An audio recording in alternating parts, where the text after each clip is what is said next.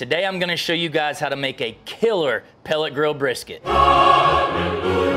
We're starting out with a prime brisket that I've already trimmed for you guys.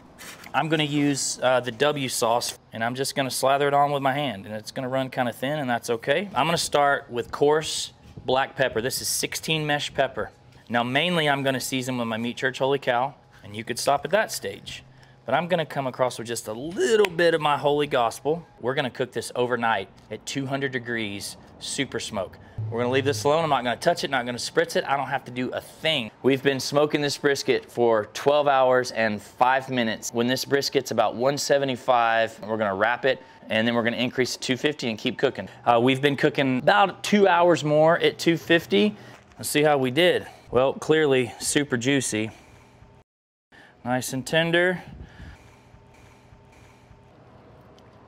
Smoky and delicious.